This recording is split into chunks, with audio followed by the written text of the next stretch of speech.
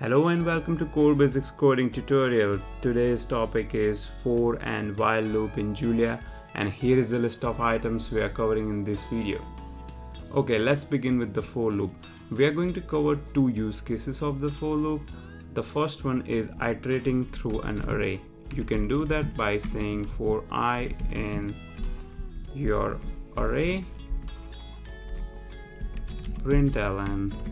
I'm just printing all the elements in this array, and you have to end the for loop with AND keyword. When you execute it, it will just iterate through each of these individual elements one by one, and at each stage I will contain those elements and it will print it here. You can do same thing with a string array, and I have this beautiful string array consisting of yummy Indian dishes, and at each stage I am printing each of those items. I hit Alt Enter by mistake, so let me type this in again. Remember, you have to put AND, otherwise you will get this error. When you execute it, it shows me this output. Okay, the second use case is iterating using a range. So let's say I want to print number 1 to 5. You can do that by typing in range like this. Here your starting index is 1, your ending index is 1. They are separated by a colon, and I will just print I at every stage. When I do that, I get this output. Okay, let's talk about while loop now. I will print the same output using a while loop now. Now, in case of while loop, you need to initialize your variable in advance. You can't do it within a loop like this. Okay, and then comes my while condition. That is a while I less than equal to 5, because I want to print number from 1 to 5. Print ln I, and I have to increment I. If you forget to increment this, then you will end up in an infinite loop, so make sure you don't forget this. Excellent. So it printed what I was expecting it to print. Alright, let's cover continue statement. Continue statement is used when you want to skip the execution of your main loop body when certain condition is met.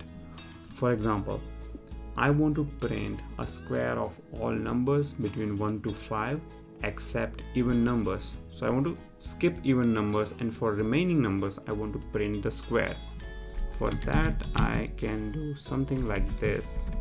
So I'm using a range iteration here, and the first thing I'm going to do is check if the number is even. And as you know, you can use percentage operator here to find out the remainder after dividing it by 2, and if it is 0, as we all know from our school mathematics class, that this number is even if it can be divided by 2. And you have to end if loop with AND, and I'm going to now print the remaining numbers. Okay, so what it will do is, if the number is even, it will continue. So it will continue means it will not come here, it will just continue from this point, and it will go into next iteration. Okay, let's execute this. Excellent. So I got the square of 1, 3 and 5, and I skipped 2 and 4 because they were even numbers. Okay, let's quickly cover break statement.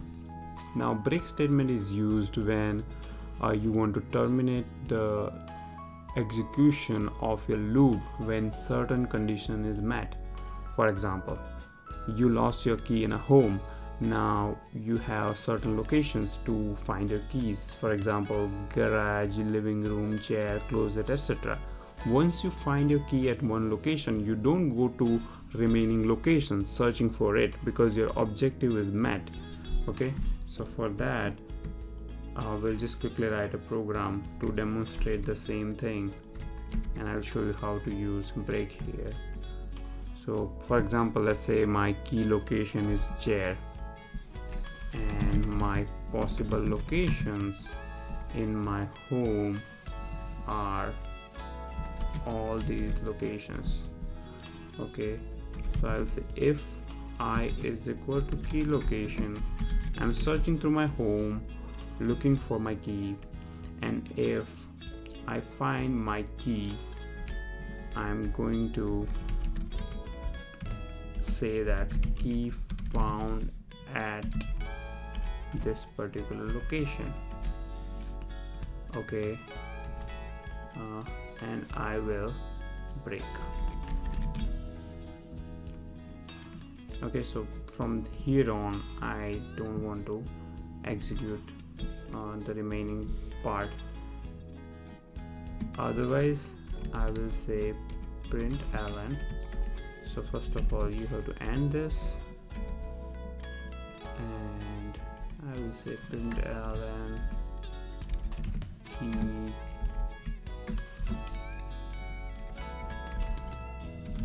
not found at I,